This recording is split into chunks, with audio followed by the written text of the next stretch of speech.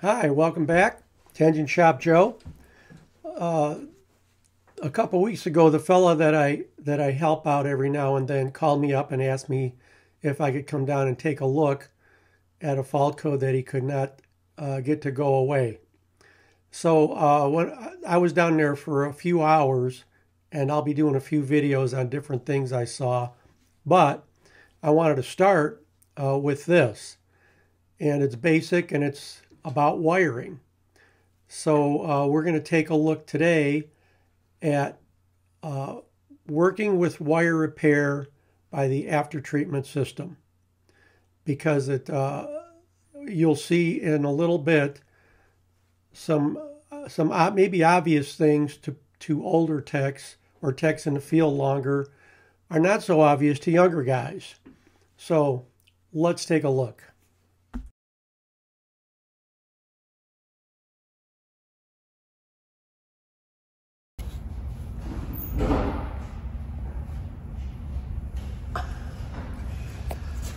Nice. Look at this one back here. I'm not sure what this wire said, but it only works when the backup lights are on. Melted. It melted? Well, the loom I put under is... So while he's cutting that off of there, I'm looking around at other things under here, potential problems. And there's some plastic loom on high temperature loom. That's not going to work.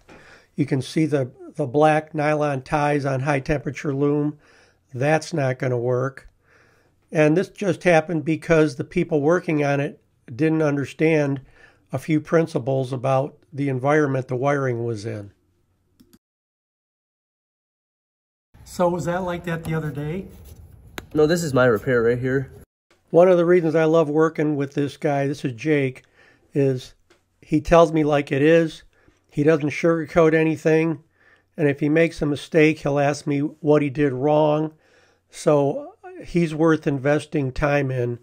So that's one of the reasons I help him.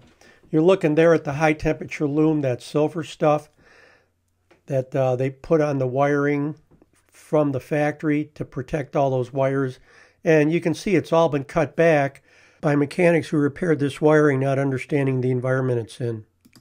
So I had gone down there to take a look at SCR faults that he couldn't get rid of. And we got up under into the wiring, and you saw some of the other wiring. We opened the hood, and you saw that wiring by the spring was the headlight, turn signals, and markers for the hood. And you saw how that was. So I think my favorite on the truck was the wire coming out from behind the light on the back of the cab. I'm pretty sure that went to the backup alarm. So when they put it in reverse and those lights came on in the cab, the beeper would run. And this is a lot of what this guy runs into with these units. But you know what? He takes care of it and the customer loves them. So the last thing I wanted to talk about is the loom.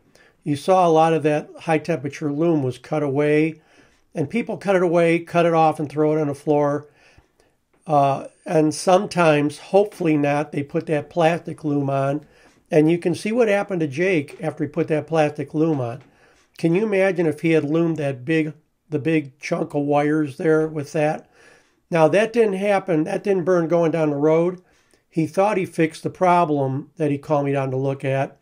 And I said, well, do a stationary regen so the system knows that everything's working correctly. And after the regen, he still had the fault, so he pulled it in, let it sit. I went down there, we lifted it up in the air. And there you go, right? He saw his mistake.